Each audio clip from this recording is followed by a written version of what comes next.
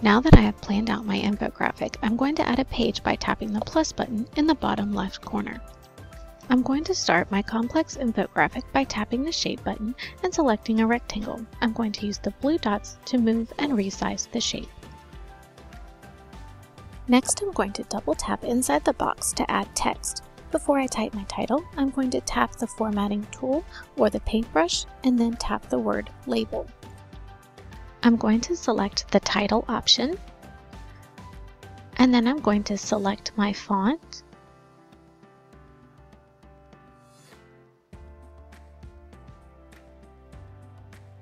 and I'm going to select my color.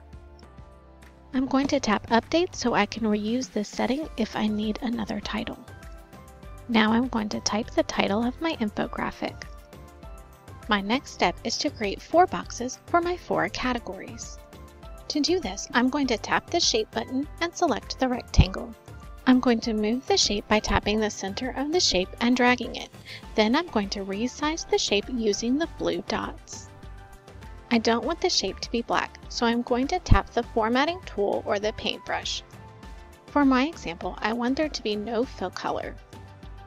I'm going to toggle on the border and then make the color red.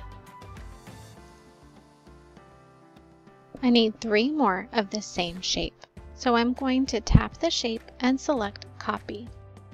Then tap outside of the shape and select Paste until I have 4 matching rectangles. The next step is to copy and paste the category icons to my 4 rectangles. To do this, I'm going to tap on the page where I planned out my infographic, tap the icon, and select Copy. Tap on the page with my infographic, then tap in the blank space on the page and select Paste. Move and resize the icon if needed. I'm going to repeat these steps for all 4 of my categories.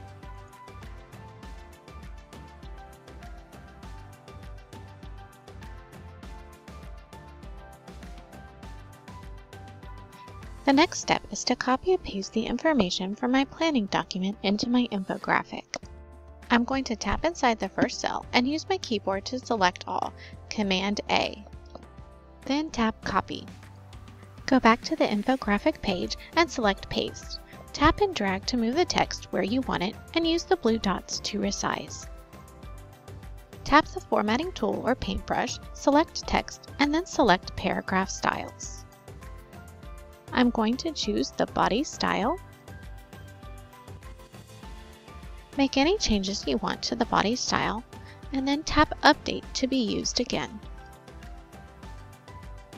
I'm going to repeat these steps to finish the category, and I'm using 3 different colors to differentiate between the 3 regions.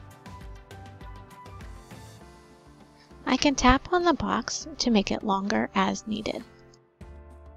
The next step is to copy all my icons and paste them onto the infographic at one time. To do this, I'm going to zoom in and select one icon. Tap Select Objects and then tap each icon. Select Done at the bottom. On the infographic page, tap and select Paste. Now I can move each icon by tapping and dragging and recolor them using the formatting tool.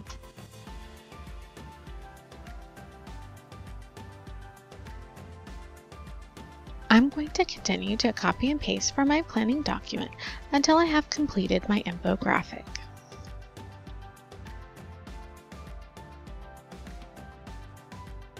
The last thing I need to do is tidy up my infographic to make it look cohesive and polished.